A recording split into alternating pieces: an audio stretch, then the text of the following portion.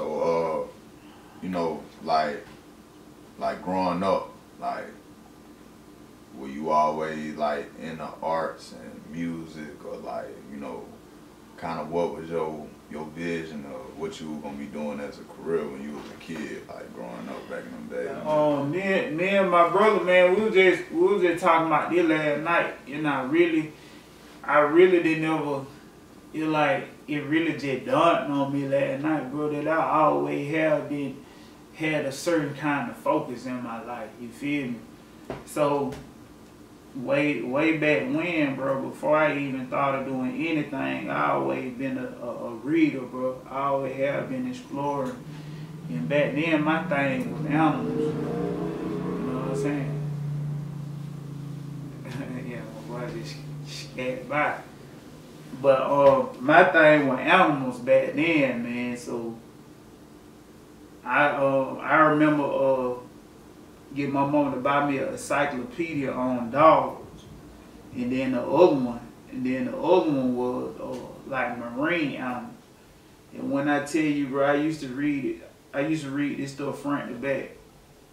And when I got through with the book, I would still go back in and just look at it. Like, I can tell you any kind of dog, what they eat, what country they come from, like stuff like that, like real nerdy kind of stuff. You know what I'm saying? So at the time, I wasn't really thinking nothing real major about it. It was just something that I like to do. And then I came to a point where I wanted to try football, so I started playing sports in 4th grade, and I carried that up into high school. But when I got to high school, that's when I started doing the music thing. Okay. So, you know, what led to you getting, you know, into sports, and what led to you, you know, getting into music, you know, kind of like making that decision, like, I'm going to choose it, you know what I'm saying? Well, I think I just wanted to try something when I was doing the sport thing. Like, I don't know. You know, I hadn't heard people saying, because I always have been like a chubby kid, so they would say, that boy need to play football, or yada, yada, yada, yada. So one day I was just like, you know, I want to play at the Rick. You know what I'm saying? Sign me up. And that's how that went. It really was just like my own decision. Like everything, I always pretty much been headstrong. It was my own decision. It was just something that I wanted to do. But what made me do music, I knew coming in high school, I knew I wasn't gonna play for ball in high. And at the time, I guess I was looking at it with a small mind. You know what I'm saying? And I ain't trying to put nobody on blast or nothing like that, but you know, I was hearing certain shit. Like, you know, it gonna be some, like, when you join the football team, like, you gonna get jumped in. You know what I'm saying? Yeah. And so, coming from Millville, you know, like, we the city pretty much, like, the young people, like, they deviate, like, the gangs and shit like that. And I was like, ain't nobody finna jump me by shit. Yeah. So I ain't even gonna play football, even though football was my love. Yeah. You know what I'm saying? So I think what happened was, I ended up moving to Augusta in 8th grade. In 9th grade, I went to Lakeside High School in Augusta. And at first I thought the shit was cool, because I was tired of it was just gonna be something new. Like when I was going to Oak Hill, the middle school, man, like in Middlesville, when my mom said we're gonna move, I was real receptive to it, like, okay. But when I got down there, bro, I was sad as shit, bro. Yeah. I was sad as hell. Yeah. You feel me? But over time, I had them started to like it.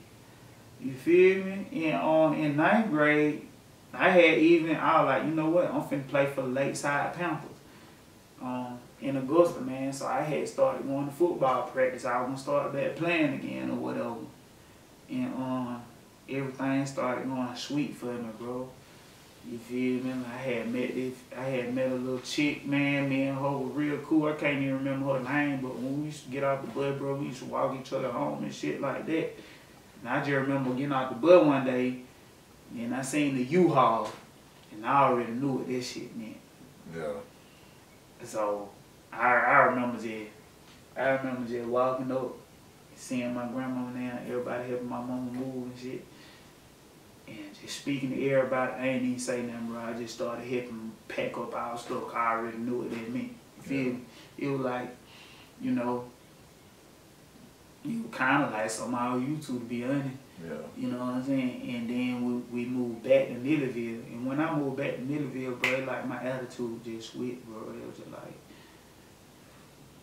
I ain't gonna just say fuck everything, but I really just like, it don't even fucking matter no more type shit.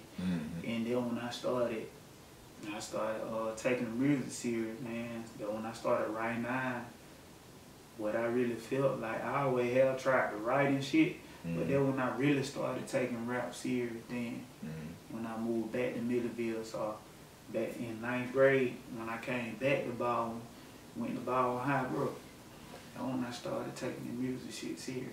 Yeah. I talk like a high to the bar with my niggas. I be mobbing with my players. Jewel, my gorilla got a certain high low. They define somebody realer. I be mobbing with my players.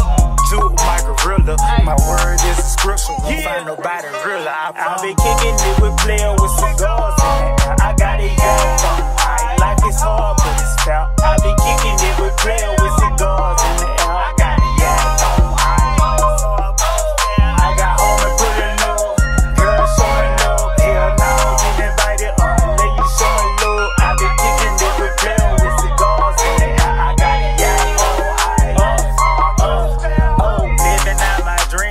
Pen and my paper, grew up, found similarity between friends and haters. Still looking up the guard, 'cause I'm looking for a favor. Still looking up the guard, 'cause I'm looking for a favor. Real brothers come together, 'cause it ain't no segregation. Don't be blinded by this shine, I bought this shit for decoration.